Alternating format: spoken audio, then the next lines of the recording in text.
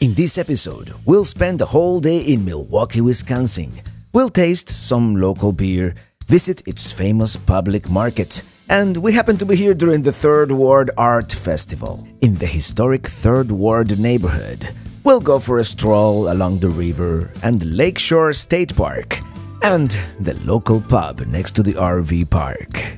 Then we'll drive up to the Door Peninsula, sample some cheese near Sturgeon Bay, and the brewery in Green Bay. And eventually, we'll end up on the shore of Lake Superior in Michigan's Upper Peninsula, as I try and sample something in each state, filling out the map on my way back east, and eventually, home. I'm riding in my RV, wherever I want to be. 'Cause I'm free in my RV, yeah. Well, good morning once again. Let's go see Milwaukee, Wisconsin. And since we did Anheuser-Busch in St. Louis, it is only fair that we do Miller in Milwaukee, right?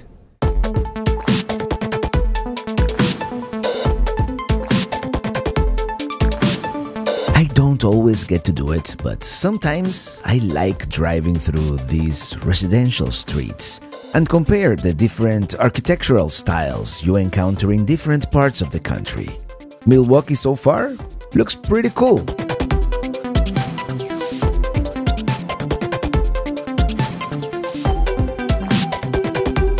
Here we are, Miller Brewing Company, Milwaukee, Wisconsin.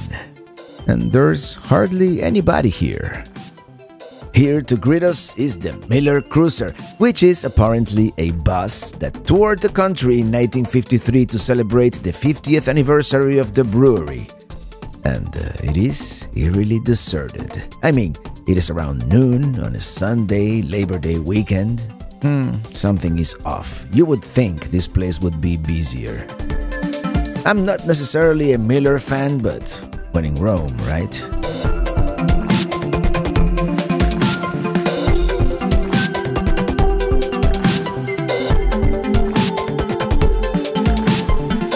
My timing impeccable as ever. I came on a Sunday, which is the one day where they don't offer the tours. Yeah, it was a somewhat disappointing experience from a customer service standpoint too. I understand not having tours on Sunday, but the skeleton crew they had, you could tell they did not want to be there working on Labor Day weekend. In 1,000 feet, your destination will be on the right. Here we are, downtown Milwaukee. They do have a different mobile app to pay for parking here, but I figured it out. hunkmobile.com or hunkmobileusa.com, and it's like $8 for 4 hours. It's fine. It's not bad for a downtown, actually. This whole neighborhood is called the Third Ward. What used to be warehouses and factories are now condos, shops, restaurants. And here's the public market. And here, on Broadway, in this area formerly known as Commission Row, this weekend they are celebrating the Third Ward Art Festival. And everybody is out and about. And why not? It was cloudy in the morning, but it is turning out to be a beautiful afternoon. The winters here, by the way, are incredibly crude. This is actually the country's second coldest major city, so naturally, this time of the year, everybody wants to be outdoors. Let's just wander around the festival a little bit, and then I'm gonna get something to eat.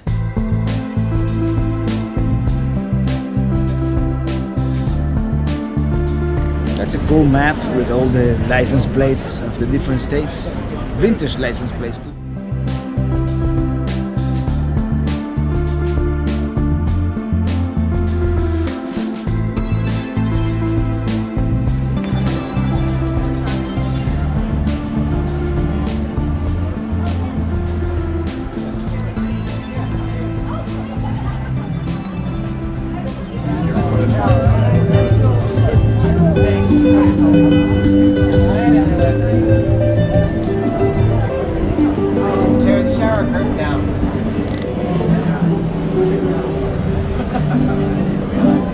This whole area, a perfect example of gentrification at its best. Bloody Mary weekend brunch. I like that. Alright, let's go into the market. It's a bar out of the back of an old Ford. The Milwaukee public market here is fairly new. It opened its doors in 2005, inspired by Pike Place Market in Seattle, and envisioned as a space that would support the local businesses. I'll admit it's a little too crowded for my taste. I'm more of a social distance kind of guy, but sometimes it is good to experience places like this, if anything, for the sheer sensory overload and getting out of your comfort zone. And they have all kinds of food, from local sausages and cheeses. You know we're in cheese country here, right?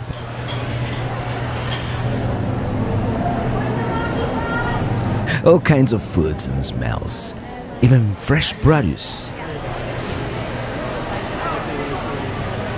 A little bit of everything. Here we have some cakes and a wine bar we might be coming back to. Such variety. Here they have a shop that sells spices, and every couple of feet it feels like you're teleporting to a different place. All different decor. I could go for Middle Eastern food, but it is too crowded and nowhere to sit. Chocolates. Yes, there's room at the wine bar. That's where I'm going to eat, or at least nibble on something. So we got some Spanish Manchego, and the rest are from Wisconsin, some cheddar, Havarti, and Asiago. I came to the second floor after my cheese plate to get a better view, and let me tell you, this place is amazing. This is also where the bathroom is.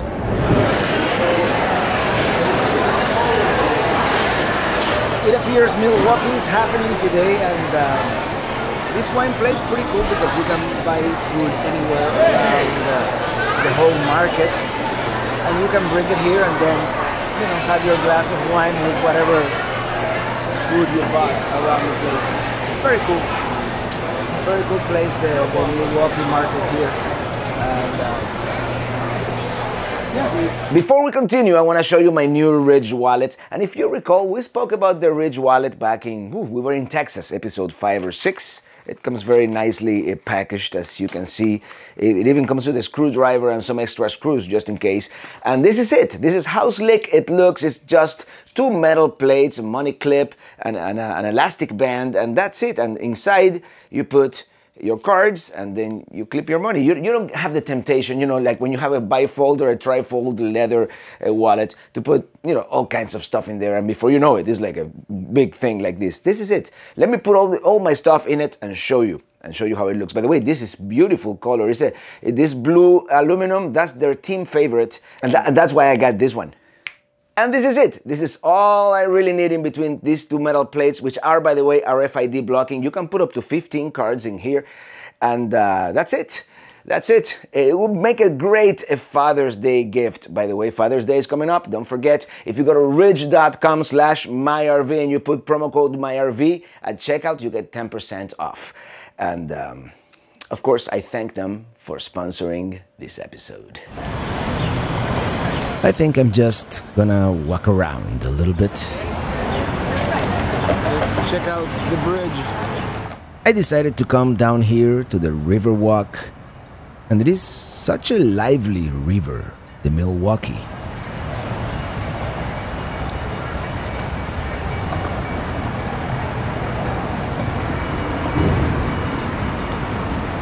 Yes, all kinds of vessels here, and we are very near the confluence of the Menominee and the Milwaukee at this point. They have a light rail system. And there it is, a little bit downstream, the confluence. Let's walk on the other side of the river. Well, let's go back into the historic Third Ward again. Ale House. I wish I could, but there's only so much you can drink, right? I wish they would invent synthahol already. You know, that stuff they use in Star Trek that you can drink but not get drunk? Yeah. This area here was originally inhabited by Native Americans way back when. Interesting historic fact, since the confluence effectively divides the city in three, when the European settlers arrived, they built 3 separate settlements, and they didn't get along too well, so the streets didn't match. You know, they weren't aligned, which accounts for the many diagonal bridges still in existence here in the city. Oh, cool. This is one of those like pedaling bars, but it's a riverboat.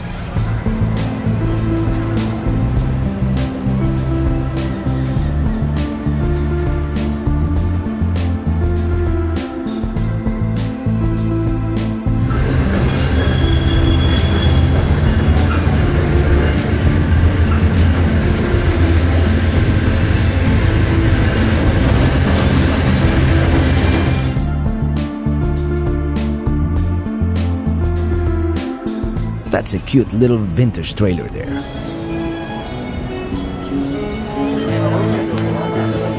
Music, live music, nothing like it. Have I mentioned? Yes, of course I have.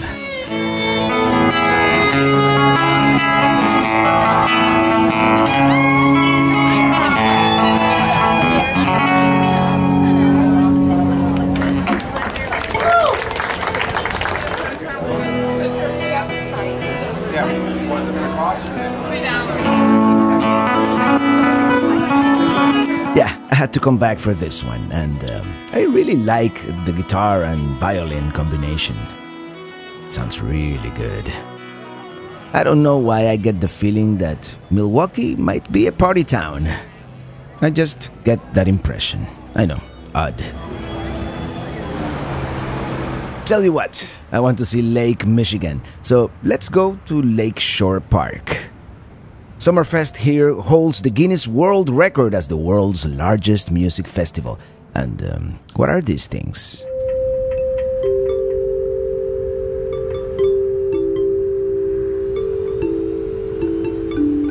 There's Discovery World, a museum, an aquarium, but today I just want to walk along the lakefront. The smokestack belongs to Jones Island Water Reclamation Facility. And this here is the inlet, and obviously today we're just going to be exploring a very small fraction of this city. But so far, I really liked the little I've seen.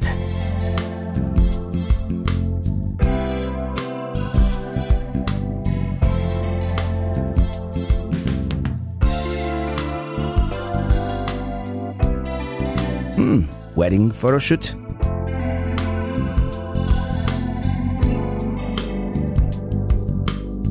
There's the historic Milwaukee Breakwater Light, built in 1926, marking the entrance to the harbor.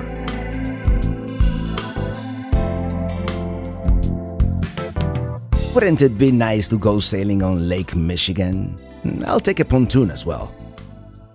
Oh yeah, Lakeshore State Park here, very nice. Right on the shore of Lake Michigan. Great views of the downtown skyline, and very nice, very nice. It has this loop trail here. It goes all the way to that lighthouse over there, I think. So I'm just gonna walk the whole thing. Very, very pleasant, beautiful day here. It's turning out to be. Sun came out. It's early in the 70s. Beautiful day here at the end of summer. In Wisconsin, in Milwaukee, Wisconsin. Who would have thunk it, huh? Check them out. Geese. No pelicans here. Lots of seagull and geese, and no pelicans. Should I say, fly, goose, fly? Here's an even older lighthouse, the Milwaukee Pierhead Light, established in 1872. And I'm gonna start heading back. Well, hello there. Well, I didn't show you, but I rode back on one of them scooters. It turns out it is a two-handed operation and I forgot to bring my chest mount. Let me tell you, those things are kind of scary and fun at the same time.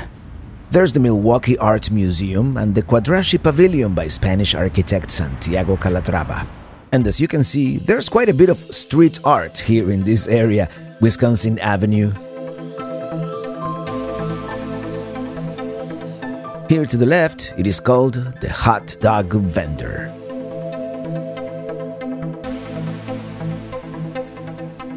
And what have we got here? It looks like a classic sculpture with some watermelons. It is actually called Hira and then half in parentheses.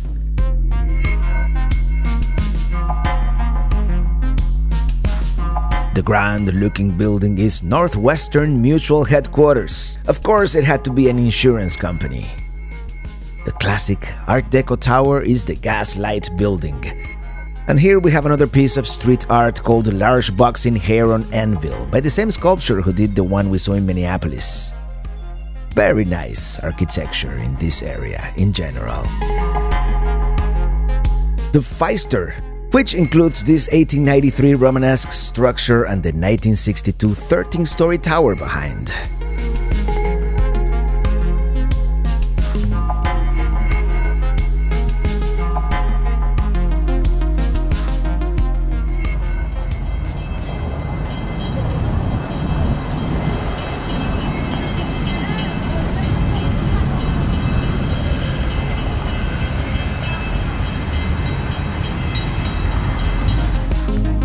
Now crossing the Milwaukee River once again.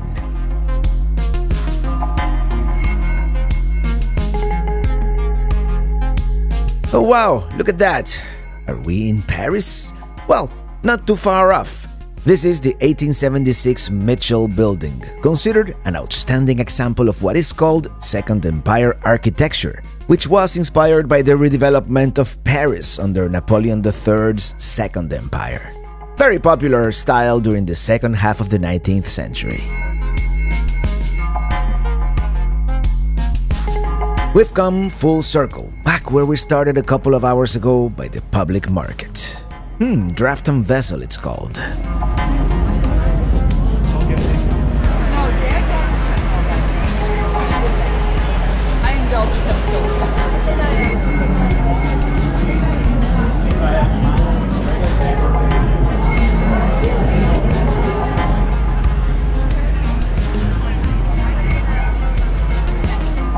Time's up. I think we've seen enough here for one day, and I think I got a good overview of what the city is all about, and I like it. Seems to be my kind of town, at least this time of the year. I wanted to hit a brewery, but I don't want to drink and drive, and I was gonna stop by the Harley Davidson Museum. But here's the thing, it is kind of late for that, and not only that, this weekend they are celebrating the Harley Davidson rally here, so it is kind of crowded. I'm going back.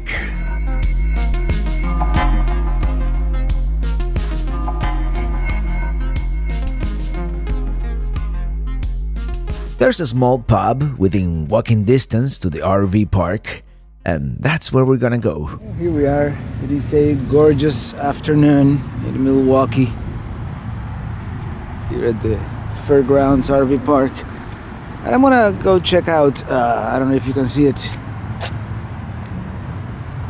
Liquid Johnny's. Well, it is walking distance.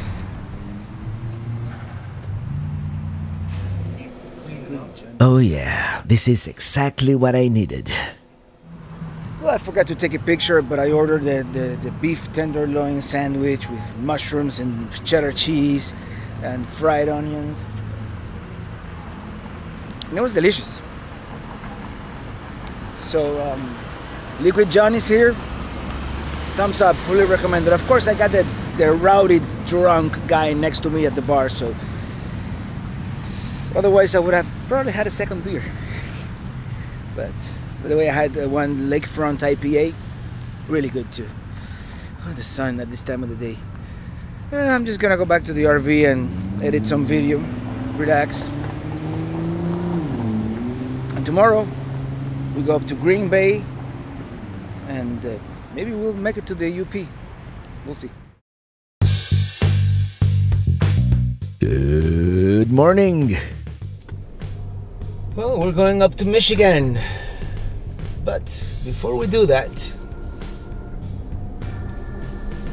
let's pay a quick visit to the dump station.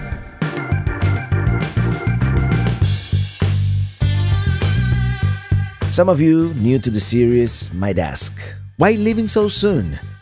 I really wish I could linger, but you see, I have to be in Pennsylvania in exactly 1 week, and I still want to see a little bit of Michigan and Ohio along the way.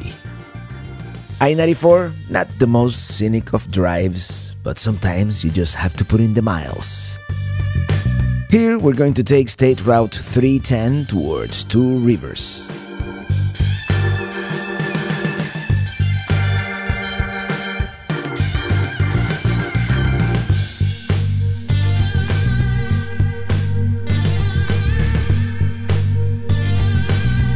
It is called Two Rivers because there are actually two rivers here, the East and West Twin Rivers.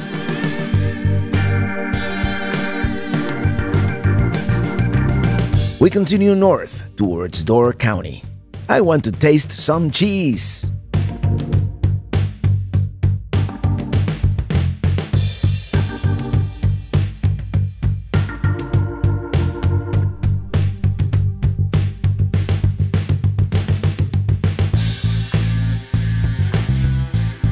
It's Lake Michigan.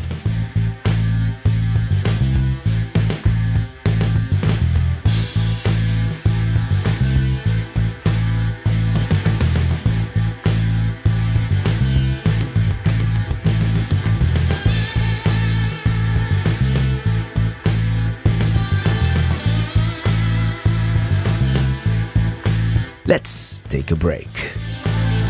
Well, taking a quick break here on the side of the road and on the shores of Lake Michigan. It's called the Crescent Beach Boardwalk.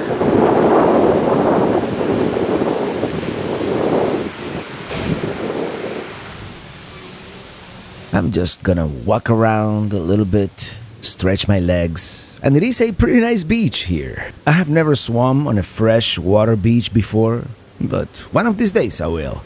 And they have a lighthouse, the Algoma Pierhead Lighthouse. It seems like a pretty cool town here called Algoma, I think it is called, and this nice little beach here on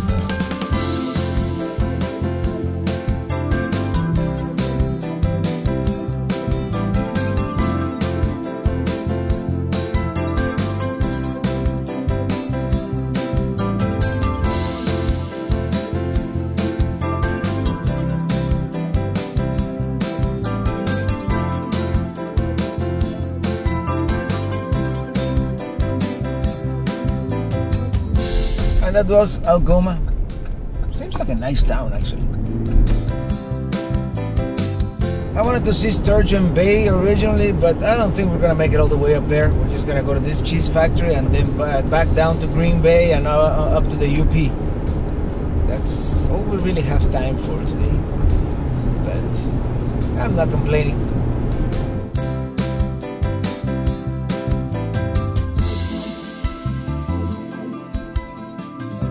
You think it might rain?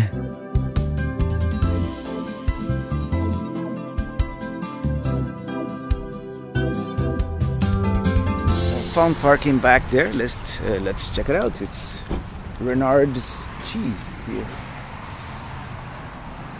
If I was a mouse, this would be cheese heaven. Beef sticks. Yes, free samples. Let's try some cheese curds.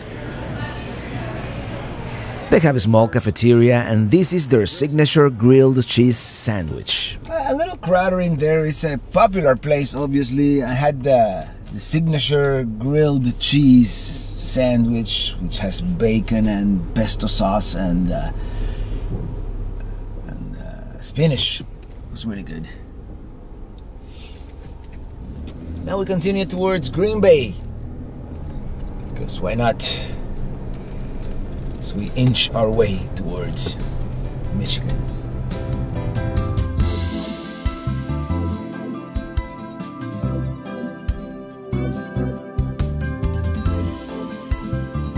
Here we are, Green Bay, and we're only gonna do one thing here.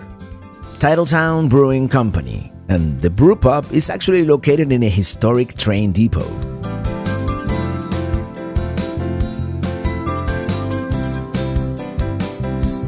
Here we are. Uh-oh, road closed. You know what? When there's a will, there's usually a way, even towing a trailer.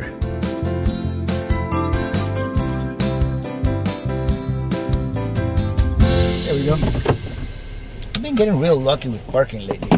I guess you don't really have to be in the mood for a good IPA, and it's a cool looking brewery, you know, with this smokestack up there. No, it was too good to be true. They're closed. Yeah, they're closed on Monday. And I was even getting in the mood for that IPA. Oh well. I like it. I like this type of brewer here with the smokestack. Let's see what this is. Seems to be a restaurant. Well, this is actually the brew pub of the brewery. Brewing 1998. Salud. I'm gonna have to take a break after this. Let's go check out the football player sculpture. We've got a football player. And where's the train? There's no train. Oh, I get it. This used to be a train station. And there's a train back there. That's pretty cool. And there's the train. Now let me tell you something. That was one good IPA. You know, sometimes they're too fruity, sometimes they are too hoppy. But this one had like the right balance of bitterness, and I still have a fly in here. I have flies. I have two flies in here. I have to get rid of them at some point. But there. As I was saying, good IPA. And at some point I want to spend more time here in Green Bay. As you can see, we are just passing through, but this whole section of the trip is just a big passing through.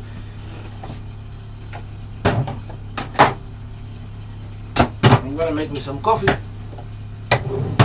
As I said, we're still 3 hours away from Lake Superior coast, and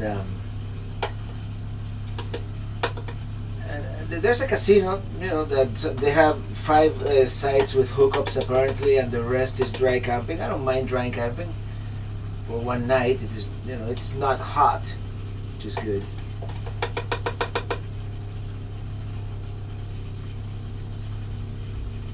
But if I can find a nice campground by the ocean, I was gonna see. Well, Lake Superior is like an ocean. I do believe it is the largest freshwater lake in the world, isn't it? If memory serves from grammar school, I think that's what I learned.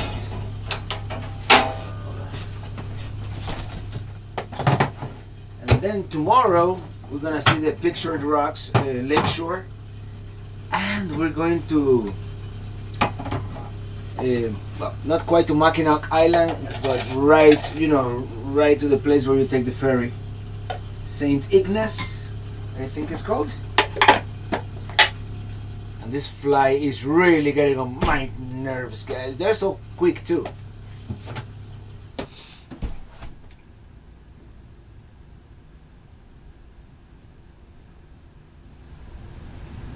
This fly is really getting on my nerves.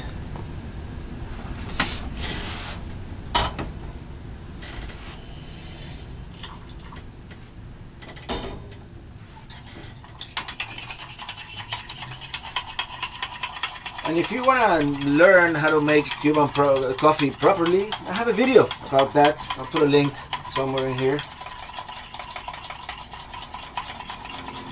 So you basically, if you don't know yet, you get it has to be white sugar.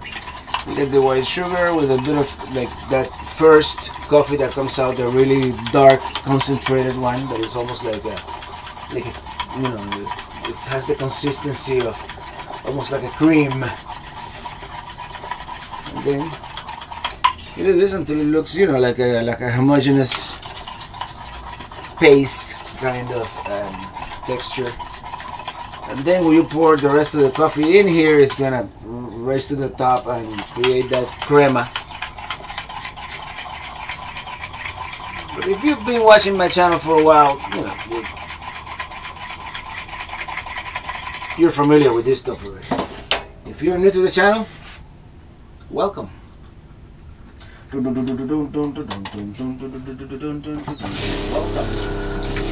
Well, admit it, I'm sure you listened to some crappy music in your youth as well. So, in any case, here we go. This was an unexpectedly nice break, to be honest, and now it's about 3 hours, almost non-stop. Oh, I see what the deal is. I think we're going into Eastern time. Yep, we're losing 1 hour. But on a positive note, I'm gonna be in the same time zone as home.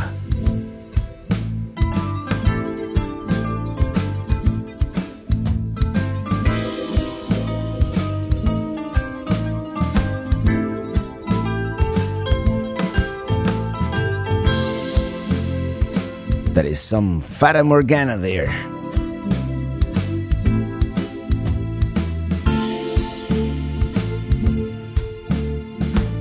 Could fall be coming? Oh no, I certainly see a few precocious trees here and there. My RV.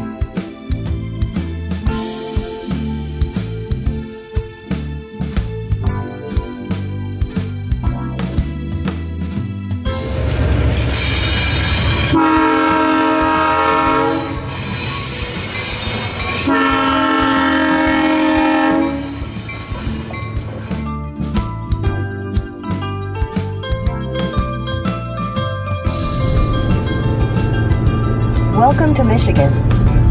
Oh, well, thank you. Well, on the next episode, we reach the shore of Lake Superior and we begin exploring pure Michigan, starting with the Upper Peninsula, Mackinac Island, and then we're gonna start working our way through the Mitten. Until then, thank you so much for watching and see you on the road.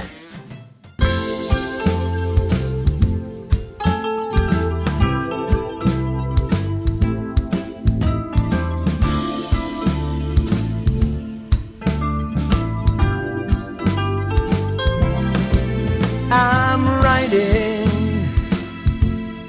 riding in my